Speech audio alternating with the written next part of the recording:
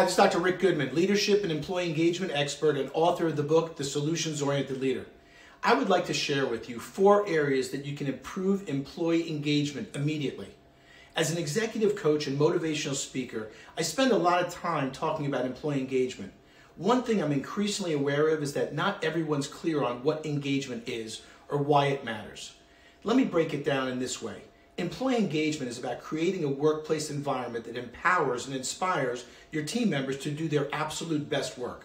It's a win-win. It means you get good, creative, productive work out of your employees. Your employees in turn get a real sense of satisfaction from what they do. Engagement is something that every company should constantly be driving toward, though I'll admit it's sometimes hard knowing how to do that. Let me offer 4 categories which there is always room for increased engagement. Hopefully this will be a meaningful roadmap for you to make some improvements within your own company culture. First is alignment with goals. Your employees should be aware not just of their daily task, but of the goals your company is working toward. This is important because it provides your employees with a sense of value in what they do, a sense that they are part of something meaningful and that their contributions matter. Work to ensure your employees understand the big picture. Agree with the overall direction of the company and see where things fit into things. Trust in leadership. You don't want blind, unquestioning faith from your employees, but you should have their trust, their basic belief that leadership of the company is competent and stable.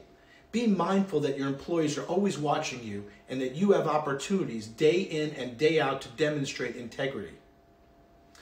Effective management practices.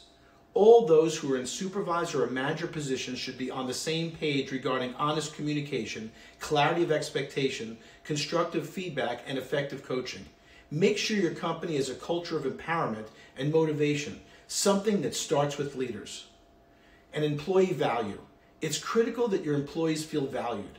Affirm when they do good, solid work. Give them leeway to make mistakes and offer constructive feedback when it's called for. Recognize their contributions and make sure they know that you value them.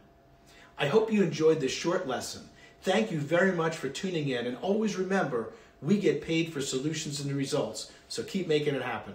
To learn more about solutions-oriented leadership, please visit our website at rickgoodman.com, or feel free to email me at info@rickgoodman.com, and please subscribe to the Solutions-Oriented Leader on iTunes or your favorite podcast app to get your weekly episodes automatically.